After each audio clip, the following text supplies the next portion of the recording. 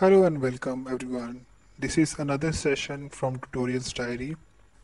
Before we jump to this session, let's try to cover the basics. So I'm hopeful that everyone is aware about blockchains. If not blockchain, at least bitcoins you might be aware.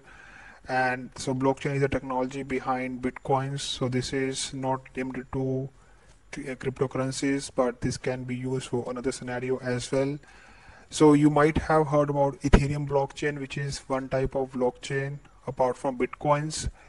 So you might have also heard about different type of blockchains which we have in Ethereum. One is a mainnet blockchain, which is actual live running Ethereum blockchain.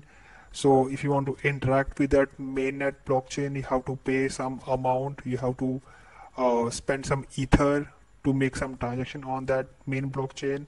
Apart from that, you also have some test blockchain which you can use to test your smart contract. And then you have also Ganesha blockchain which you can use for your local testing.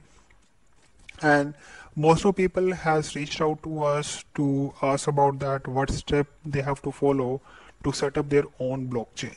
So instead of using this Ganesha, testnet and other blockchains, how they can have their own blockchain set up on their systems.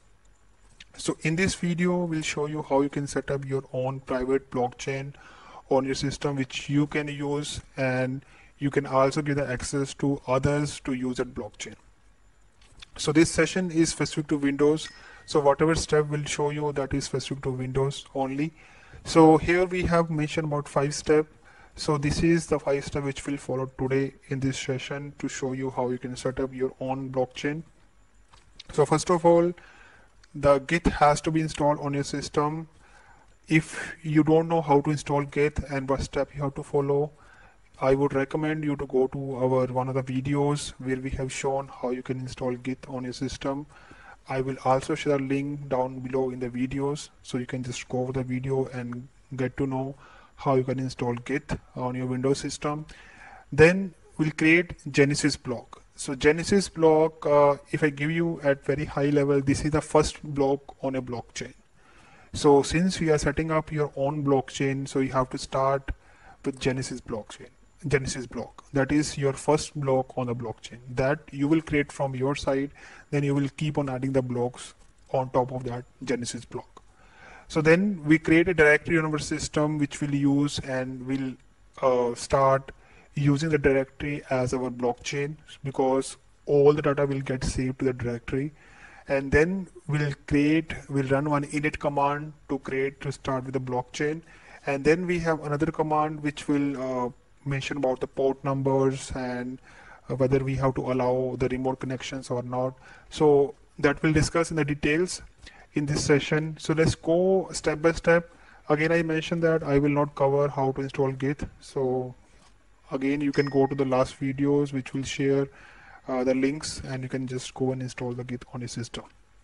So let's go from the step number 2. So what step you have to follow to create Genesis block on your system? So I will show you the data of that one. So I already have a notepad open. So this is how your Genesis block look like. So here it is starting config. chainId will be the ID for this blockchain. So every blockchain in Ethereum has its own ID. So we are mentioning the chainId here from our side. So homesteadBlock this is the Ethereum version, or you can say this is the latest version of Ethereum, which is currently running in production. And then difficulty, how difficult you want make to miners to mine that transactions. So I would recommend to keep it very, very low, since we are creating our first private blockchain. And gas limit, it should be high, so because you will use this gas for transaction on this blockchain, so it should be very high. So alloc, we have kept it blank, so we haven't added any fake ether to the accounts, because we will add that ether using the mining approach, which we'll show you in the later stages. So I will share this code in the below video description. So you can take this piece of code and save one file with the name .json. You can keep that file name any name, but extension has to be .json. So this is your first step. So use this code and save this as genesis.json file. So this is how you can create your Genesis file. So now we will go to the next step where we will run the Geth command to create a directory and to start this private blockchain, to start building our private blockchain. For that one, so what we will do, we will run this command, which is git data directory, this one, then init command and new Genesis. Let me first of all show you, and let me just run that command, then I will show you that what step you have to follow for that one, what each command means. So I will go over that one. Let me take that copy of the command from here. So I will go to my command prompt. I will paste it here. Okay. Now, if you can see, let me make it bigger. So I have run this command git data directory. So this is specifying that, okay, I'm creating my blockchain in the E drive. I have created a folder here in the E drive, which is private blockchain, and then it is running the init command, and then it is creating the Genesis block. So my Genesis block file name is CustomGenesis.json. As I mentioned earlier, your Genesis file name should be your .json. So once you run this command, this is how it should look like. Now you can go and check to your system whether you have that folder created or not. I will go to my E drive. You can see that one, a folder got created. If you go to this folder, you will see like this one, some file will come for you as of now. So today, okay. Let me run this command again. Let me delete this file, this folder. Let me run this command again for you. So once you run this command, say enter. So you can see this one. This is creating this folder again, and you can just go here, get chain data. Here, all the information will get stored under this folder. So this is your very first command which you have to run. Now let's take the second command which you have to run to complete your private blockchain. I will take this one from here. I will go to my command prompt. Let me go there and paste it here. So this again ran. So let me show you that. Okay, now let me explain about this command. First of all, this is a git again. Now identity. Identity means your name of your blockchain. So I have mentioned here localB. You can give any name from your side. And this rpc command which you see it here. So this is mentioning that you are allowing this blockchain to be accessed remotely. And the remote port number which I'm mentioning is 8280. Okay, so this will help. Let me show you again.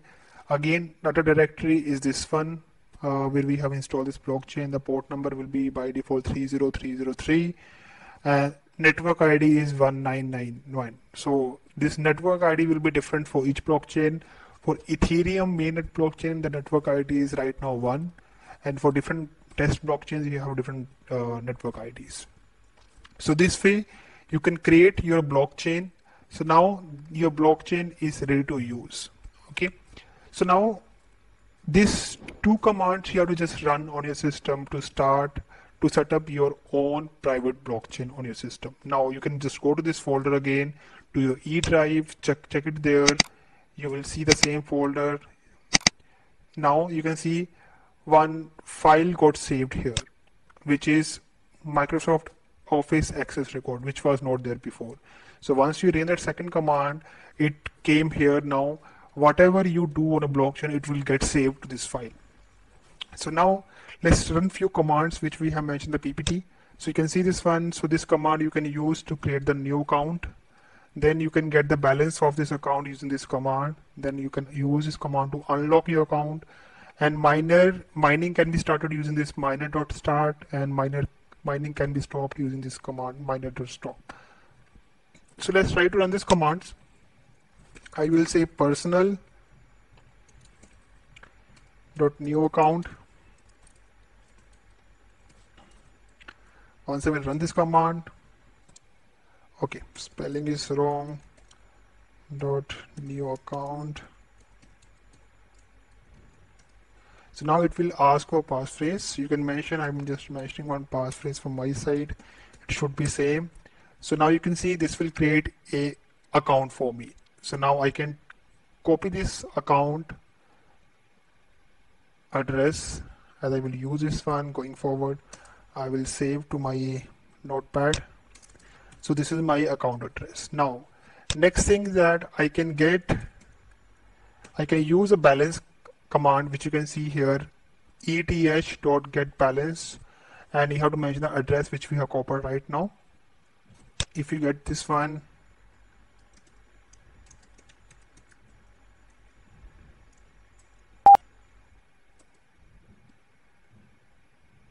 okay, so you can see the balance right now is 0, okay, because we haven't used this account, we haven't added any ether to this account. So there are n number of commands which you can use. There are few other commands which I have mentioned, which is most commonly used. Personal.unlockAccount. If your account is locked, you can use this command to unlock. To start mining, you can use miner.start, and that will start mining for you. And as you start mining with this account, some ether will get added to your account, and that will be shown at some later stages. So this will start running your mining, and if you want to stop your mining, you can use miner.stop. Okay, and now if you want to access this blockchain from external world, because you have mentioned RPC enable, you can go to Remix and you can also test that one, whether you are able to connect to this blockchain or not. So let me show you also that one, how you can connect to this blockchain from Remix. We'll go over the Remix.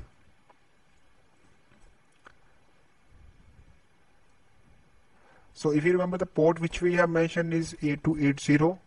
So let's see whether we can connect to this private blockchain from Remix or not. So, but to enable this one, you have to mention that the RPC is enabled, which we have mentioned the command. So it is taking some time. Let's go to the run command, which we have described in the last few sessions.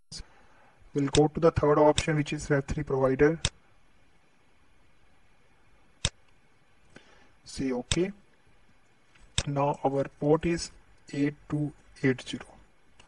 So click on OK here.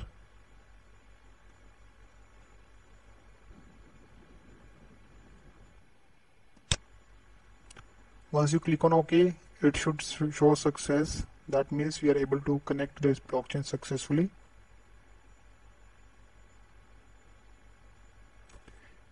Okay, now you can see, let me make it bigger here. So you can see here, this is connected. Now you can see this code connected, and this is showing the two accounts which we right now having. It is having 0 ethers. So this means you can now play around with this blockchain from the Remix. You can start deploying your smart contract, which we have described in the old sessions, and now you can go ahead and deploy on this blockchain. So this is all the steps which you have to follow. Let me show you again. So this is mining is starting just now on this one. Okay, so miner.stop also you can just say to stop your mining. This will say true. So this is what operations you can perform on this blockchain. So this is very straightforward, as you can see, to set up your own private blockchain on Windows systems. I'm hopeful that this video is helpful for you to set up your own blockchain and play around with your own private blockchain. Thanks for watching.